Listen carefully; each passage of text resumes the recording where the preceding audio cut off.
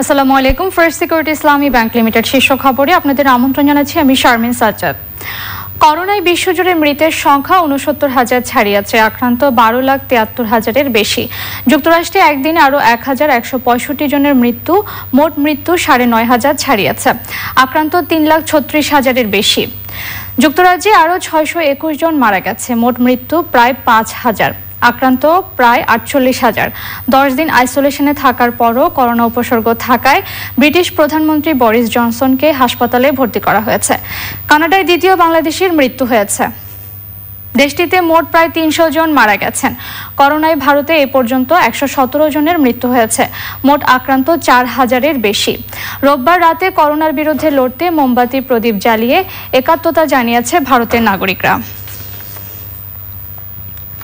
দেশে করোনা ভাইরাসে আরও ৪ জনের মৃত্যু হয়েছে, এ নিয়ে মোট ১৩ জনের মৃত্যু হলো। আরও ২৯ জন করোনা আক্রান্ত শনাক্ত হয়েছে। এ পর্যন্ত মোট ১১৭ জন আক্রান্ত শনাক্ত হয়েছে। রাজধানীর মহাখালীর বিসিপিএস ভবনে সরকারি ও বেসরকারি স্বাস্থ্য সংস্থার প্রতিনিধিদের সাথে করোনা ভাইরাস সংক্রান্ত বিষয়ে জরুরি সভায় এ তথ্য জানান স্বাস্থ্যমন্ত্রী।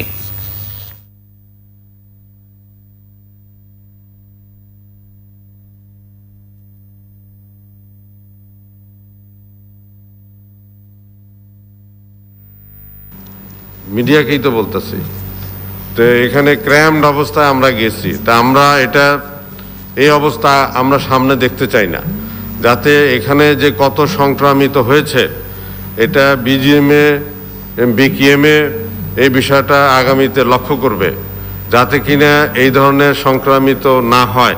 লক্ষ লক্ষ লোক একত্রিত হয়েছে, ক্র্যাম্পড অবস্থা আসা যাওয়া করেছে, এটা আগামীতে আমরা দেখতে চাই না, এটা জানি না হয়। এবং কোনো কিছু যদি করে তাহলে আমাদের জানি পরামর্শটা নেওয়া হয়, কারণ এই সংক্রামিত লোক হলে পরে স্বাস্থ্য বিভাগের উপরেই তো এটা আসে, স্বাস্থ্য বিভাগের চিকিৎসার বিষয়ে আসবে। এত লোক যদি আসে তো স্বাস্থ্য বিভাগ চিকিৎসা দিতে হিমশিম খাবে। আমরা তো অনেক আগে থেকে কাজ করছি, মাননীয় প্রধানমন্ত্রী প্রশংসা করেন যে আমরা অনেক আগে থেকে প্রস্তুতি নিয়েছি এবং সেই প্রস্তুতির কারণে আমাদের সংক্রমণ কম হয়েছে, বাংলাদেশ ভালো আছে।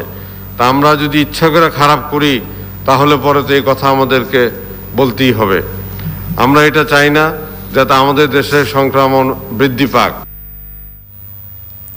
ব্রিটেনের রানী দ্বিতীয় এলিজাবেথ বলেছেন, বর্তমানে কিছুটা দুর্ভোগ থাকলেও একদিন সুদিন ফিরে আসবে। এর আগে অনেক চ্যালেঞ্জ মোকাবেলা করলেও এটি সম্পূর্ণ আলাদা বলে মন্তব্য করেন তিনি। সংকট মোকাবেলায় স্বাস্থ্যকর্মী সহ কাজ করা সবাইকে ধন্যবাদ জানান রানী Elizabeth.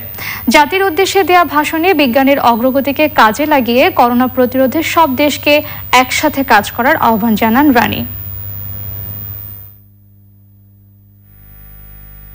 Today, once again, many will feel a painful sense of separation from their loved ones. But now as then, we know deep down that it is the right thing to do. While we have faced challenges before, this one is different. This time we join with all nations across the globe in a common endeavor, using the great advances of science. প্রিয় দর্শক, এই ছিল হাতে থাকা শীর্ষ খবর। পরবর্তী সংবাদ আয়োজনে আমন্ত্রণ জানিয়ে শেষ করছি। ধন্যবাদ সবাইকে।